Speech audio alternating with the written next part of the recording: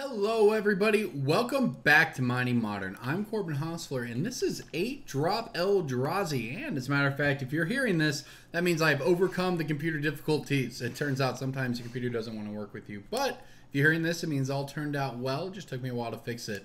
That's how I spent my night. So you know how I'm going to make myself feel better? I'm going to cast some 8-drop Eldrazi on people. So what is this deck? This deck is pretty crazy actually. In 5-0 to League, Abundant Maw.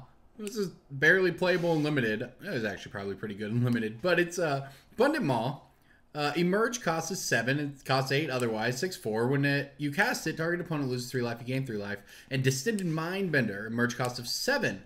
5/5. When it casts it, look at opponent's hand. Exile a card with converted mana cost 4 or more and a 3 or less. So we want to cast these cards. Emerge, by the way, is you can cast it for its emerge cost if you pay the emerge cost, which is less than the retail cost, and sacrifice a creature. So the way it works is sort of how you'd expect, right? If we sacrifice a Matter Reshaper, for instance, 3, then it means we have to pay 4 more. So that works out pretty well if you go Matter Reshaper on turn 3 and, you know, play one of these on turn 4. That is certainly a thing. Now, how are we going to make that even better? We're going to play Heartless Summoning.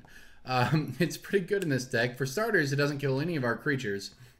And moreover, it means that now instead of 7, it costs 5. So if you go turn 2 Heartless Summoning, you can go turn 3, play one of these two guys, right? Matter Reshaper, great to sacrifice. Eternal Scourge, great. You should exile it from your graveyard with Relic Progenitus, cast it from exile to do it again. But then you get Emerge these guys for even cheaper. So we're talking Distended Mindbenders on turn 4 here, right? That is the plan. It's pretty good, and as a matter of fact, you can sometimes even do it on turn 3, right? If you have 2 Eldrazi temples, so you use 1 to pay this, now you have 4 mana left in your pool. Well, that is enough thanks to the emerge cost of these things. So this is really crazy nut draws here.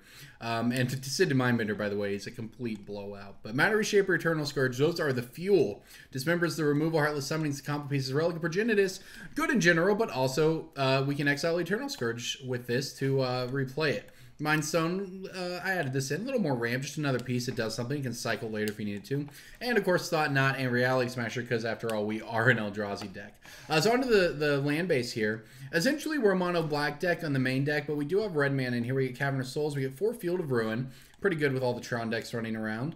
Urborg, so on, ways you can search for. But we have the red for the sideboard. You should need some help with this for the sideboard. And that's where we have By Force for the artifact decks, Cause X Return. We need to wipe the board. Crumble to Dust for Tron. And then basically what you expect. Engineered Explosives, clean things up. Grafdigger's Cage for, you know, Snapcaster, Coco, etc. Collective Brutality for Burn. And where you just need Duress effects. And Trinisphere for Storm. That's the deck.